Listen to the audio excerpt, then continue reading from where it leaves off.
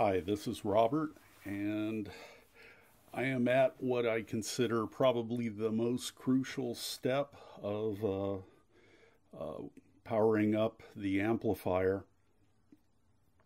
This is the initial power up for each channel,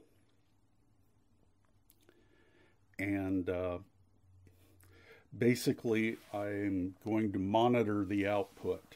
I'm going to set my scope to DC millivolts. Hopefully you can see it.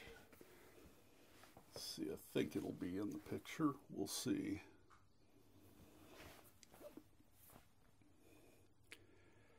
But this is a push-pull amplifier, so it's balanced. There are two sections, and if you look at the there it is, the schematic. You have a positive rail, negative rail, and the function of the amplifier is a balance between the two rails, and the output should be close to zero. If there is any voltage on the output, it's referred to as DC offset, and that's what I'm going to be monitoring for as I power the amplifier up. Now, the bias pots have not been touched at all, so the amplifier won't be biased into Class A at this time. It will barely be an AB amplifier, probably closer to Class B, come to think of it. But what we're going to do is bring the variac up, and we'll monitor the voltage on the output.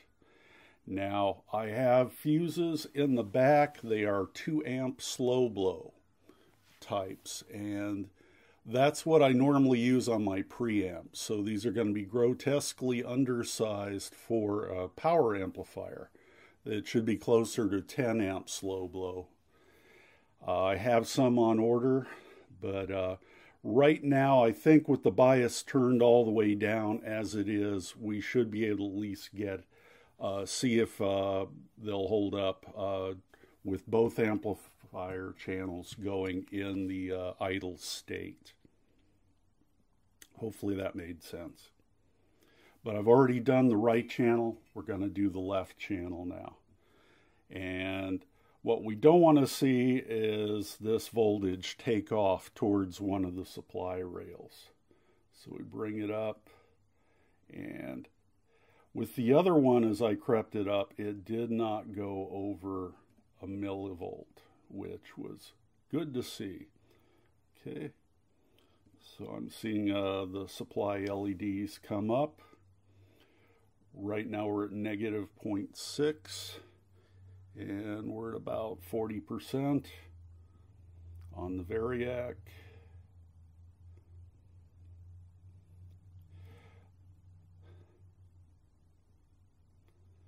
Fingers crossed, breath held.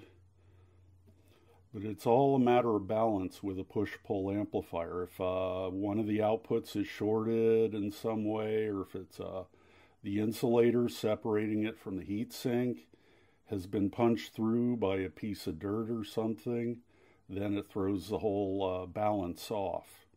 And that's when you have trouble. I have the input shorted. I have some shorting plugs in there. And I also have loads on the output. They're dirt cheap. Parts Express had some 8 ohm wire wound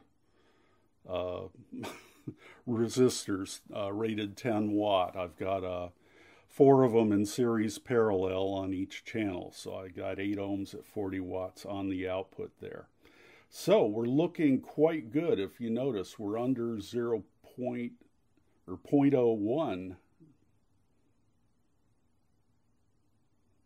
0.1 millivolt, which is very nice. That's what I want to see. We have both channels powered up, and again, gonna check to see if anything's getting hot. probably be a little warm now because the rectifiers actually are supplying a load to the output devices. But because the bias current is turned so far down,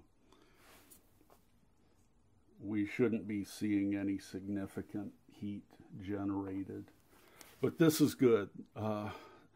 Breathe a big sigh of relief here. This at least tells me that I got all the parts in right. Fingers crossed, hopefully. Or at least they're right enough that it's not throwing the offset off. Which I think that means that everything is pretty much as it needs to be. So that's good. Before I do any bias tests, I will need to get bigger fuses for it, of course, because I'm sure those will pop the minute I try and crank the bias up. Also, the thermistors, I don't know if you can see the thermistors, but there's one of the thermistors.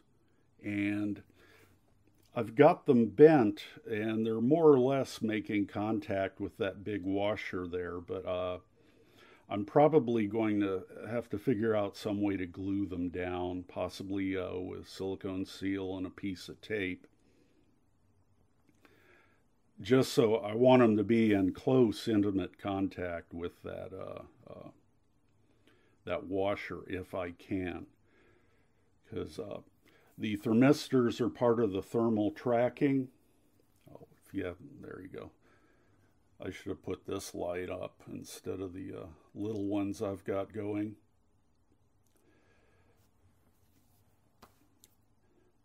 But the thermistors are part of the thermal tracking network, and they'll actually crank the bias back a little as the amplifier heats up.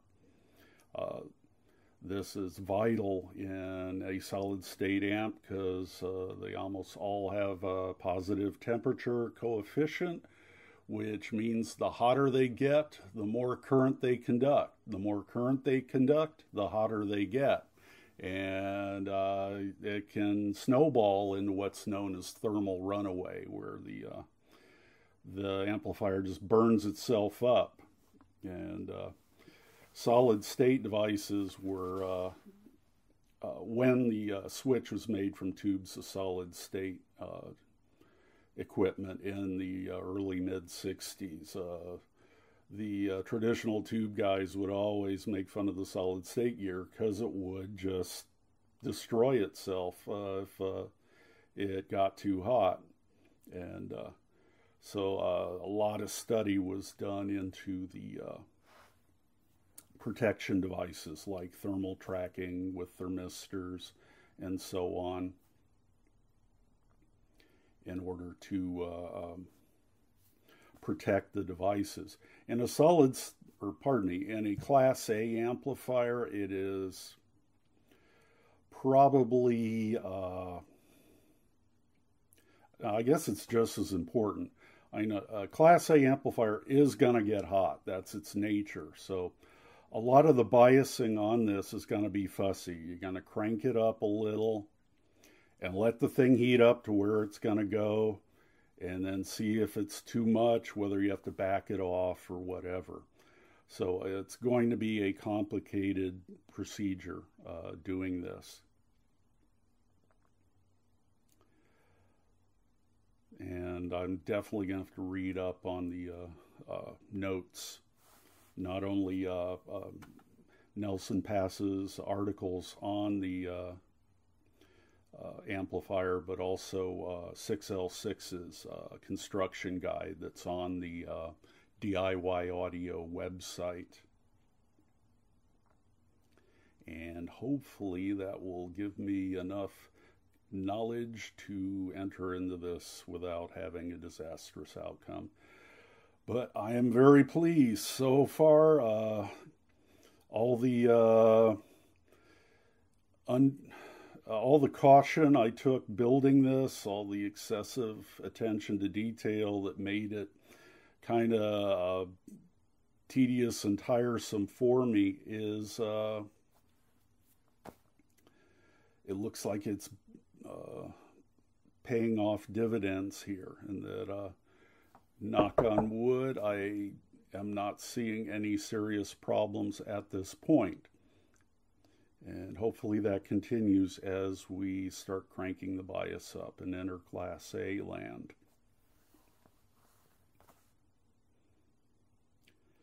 So that'll do it for now.